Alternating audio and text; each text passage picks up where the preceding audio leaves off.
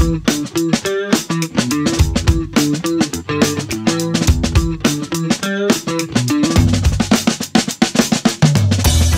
up now. Yeah. My guest today is Andy Randall. Andy, how are you, sir? I am doing fantastic. Great to be here. I am as well. What do you do for a living?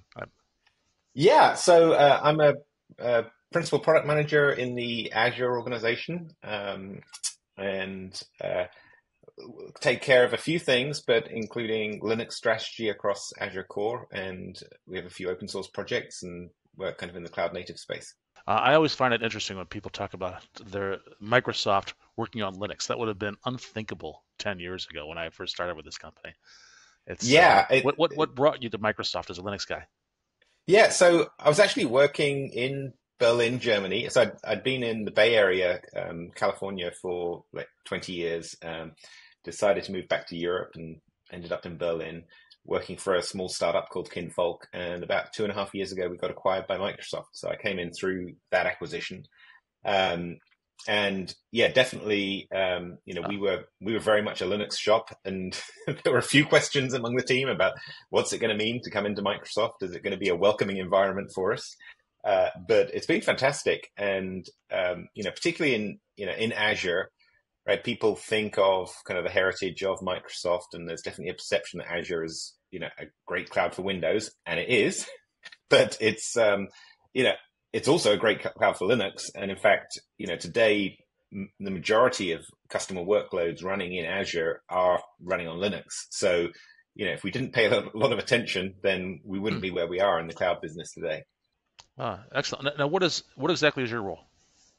Yeah, so I work across quite a few teams. So one of the aspects of Linux is it touches all sorts of different teams, from the core platform through to how we work with partners and the community and the marketplace images and provisioning and all different aspects of it. And so what I try and do is to have all of those teams aligned and to kind of make it all add up to a great Linux user experience. So, if I can give some examples of some things that we've done, maybe some directly out of my engineering team, some across other engineering teams. But we actually were recently at the Ubuntu Summit and announced a service that we're launching jointly with Canonical for managed Ubuntu snapshots. Now, this is something that is really important for enterprise customers or anyone kind of deploying at scale, to be able to have kind of predictable rollouts of updates across their fleet. Up to now, Ubuntu would just pull the latest versions of whatever packages and whatever order they came, and you'd have no predictability about exactly what was going to be deployed across your servers. With snapshots, it allows us to say, okay, here's a set of updates which are all going to be packaged together, and I can validate them for my workloads and roll them out in a predictable way across the fleet. And that's something that we did in the upstream community, actually enhancing the upstream package management tools to enable this, but then work with Canonical to enable that within Azure. So that's one example of the kind of thing that we're doing across multiple teams, just to make that Linux experience better. Should I give some more examples? Well, we'll come back to it. I just, I'm thinking about the fact that 10 years ago I mentioned that's when I joined Microsoft, and it's changed a lot since then. Although this guy Satya seems to get all the credit for it. I think he deserves a fair amount of credit. I know you can't argue correlation, causation. Exactly. Anyway, but the prior regime, while they did some things very well, they also were violently anti-Linux, even going so far as to call it a cancer at one point.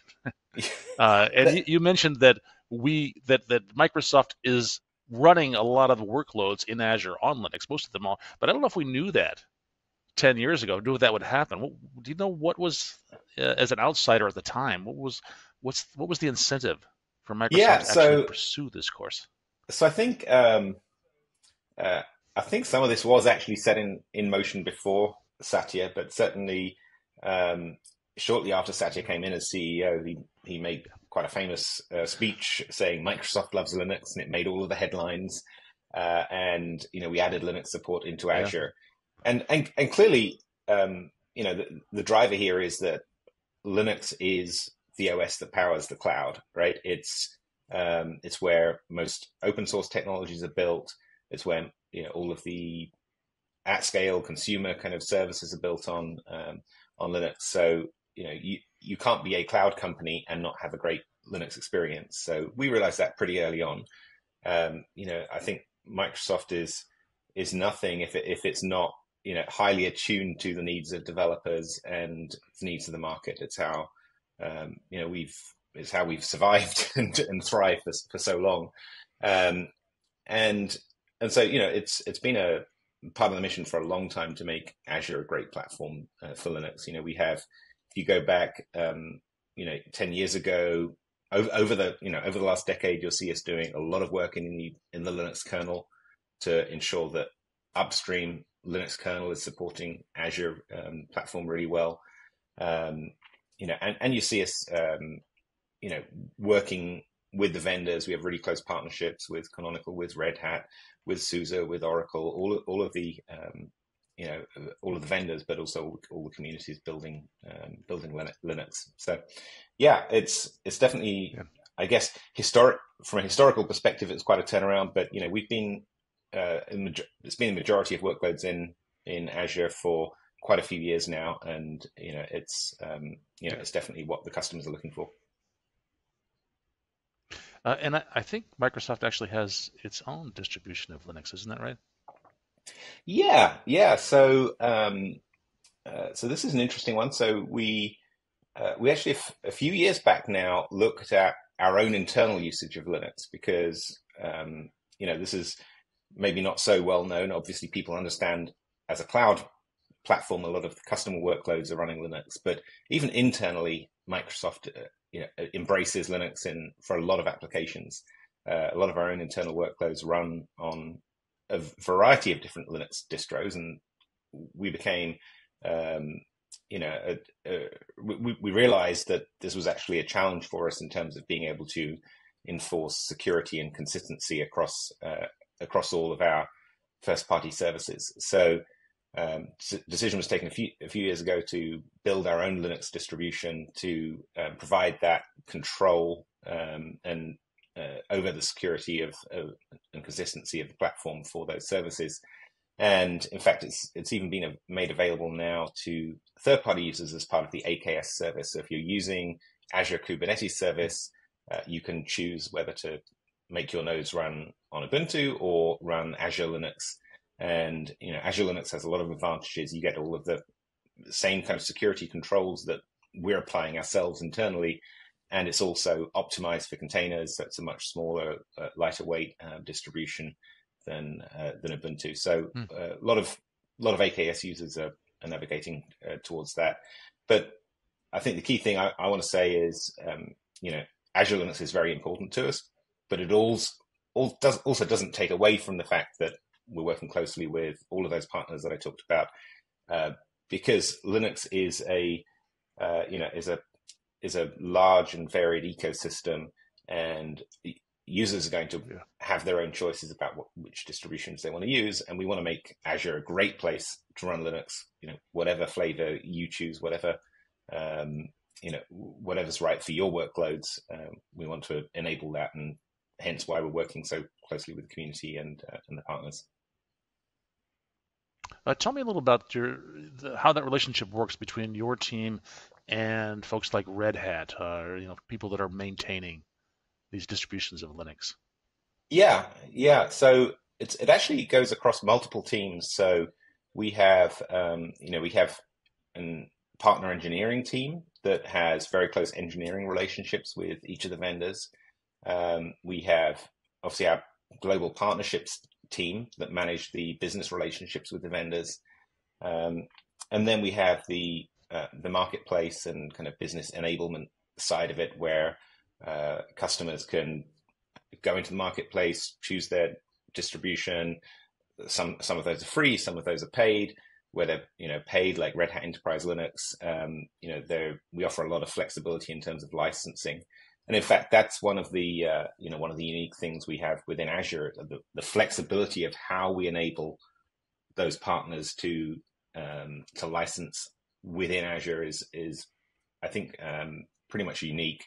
So we have a capability called Azure Hybrid Benefit, where if you have licenses on-prem, say, you can move those into Azure and switch them to pay-as-you-go model, or switch them to a Red Hat Direct model, and you kind of can move those license capabilities in a very flexible way. So that makes it super attractive to both the end users, but also to the partners.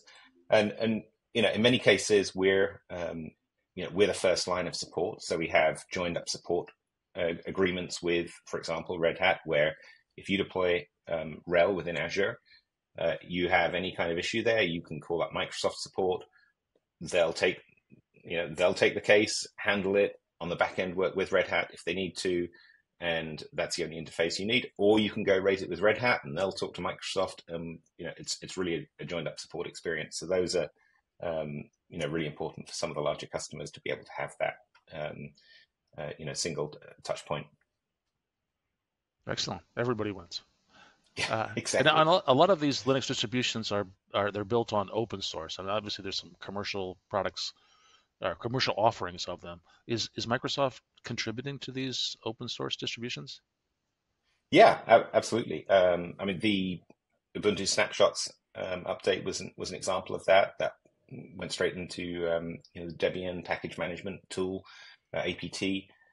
We have actually some of the leading Linux engineers on the planet working within Microsoft, enhancing Linux kernel.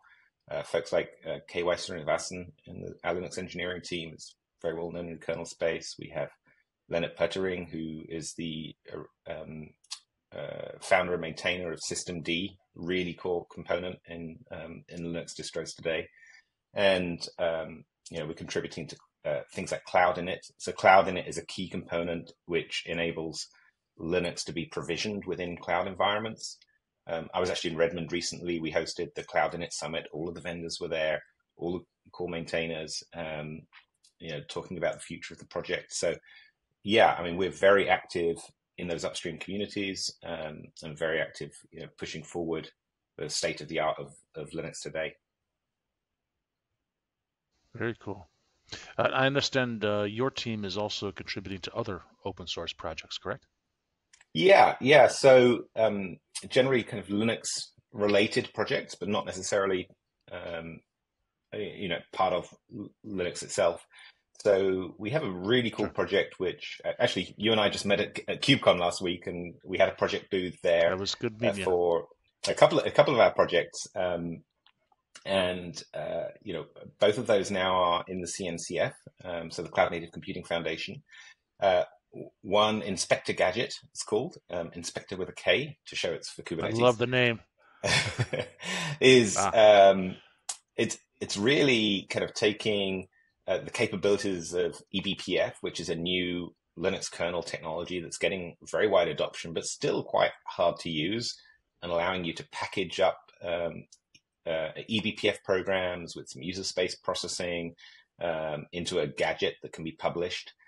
And we have a bunch of off-the-shelf gadgets as well for things like inspecting what syscalls a container is making or are being made on a host, or inspecting input-output activity, CPU consumption, really kind of these kind of micro observability tools that get low down into the system, and translating them into kind of usable insights that help people really diagnose issues that are either at the container level or at the host level, or kind of wherever it makes sense to be getting this data out.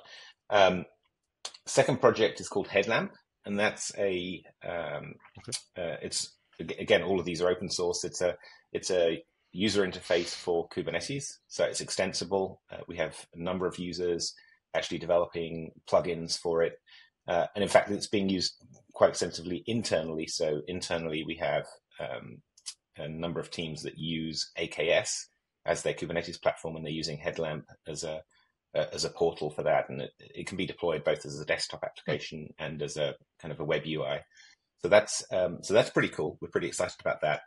And then lastly, we have another Linux distro called Flatcar Container Linux, and that came out of the team I came into Microsoft with, Kinfolk, which is very much focused just on the container host application, and is community driven. So the idea here is it runs in any platform, it runs across all the clouds. It's actually a derivative of an OS called CoreOS, which was started in the very early days of the container, of the container journey, and it's being used at scale by a lot of end users across a lot of different environments, and we're in the process of transitioning that into the CNCF as well. So, these are again kind of what we're doing to drive the community forward and enable these open source projects via community governance kind of approach. Very cool. I imagine the Flatcar Container Linux has tools in it to support containers, but it probably leaves out a lot of other stuff that isn't necessary to make it lighter weight. Yeah, exactly. So there's a few. Yeah, there's a few kind of key things to it. So one is exactly that, but it's really stripped down to just what you need to run containers, because containers include all of their dependencies that they need. You don't need that packaged in the host OS. Another is it's immutable, so you literally cannot change the OS, the main OS installation partition, because that whole partition is marked as read-only. So this actually derives from Chrome OS. It was originally developed by Google for managing large fleets of desktops, but it works for servers as well. So you have an update mechanism where you install a new version into a new partition, and it just flips from one partition to the next. And if the update doesn't work, you flip back. So it kind of makes it really modular and easy to manage at scale. We're also collaborating with Google as well. It's a new world. Yeah.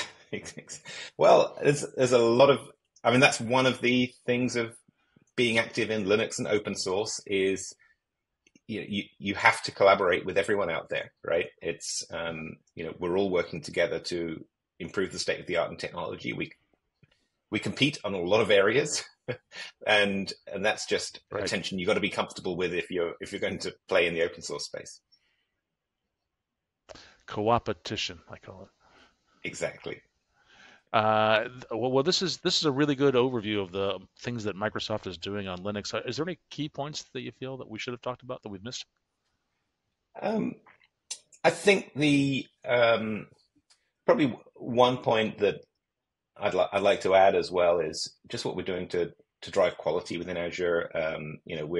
One of the big pushes for us has been improving the quality assurance processes around update testing.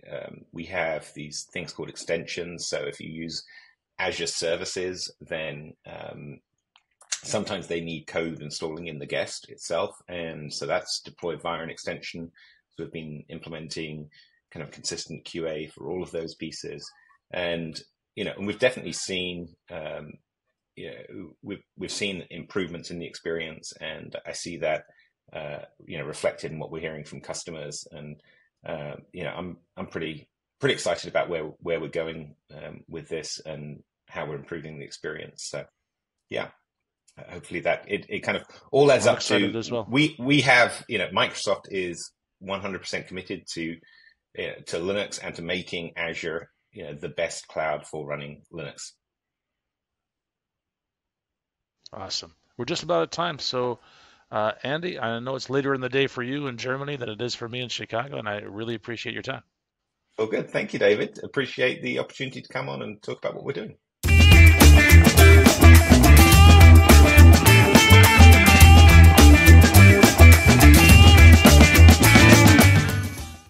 As we mentioned, David and I got to know each other last week at KubeCon, And the great thing I love about being at KubeCon was to meet so many friends that I have in the technology space, and also to make new friends. I didn't know David before. Now he's one of my friends, and it's been a fantastic experience. Really appreciate it.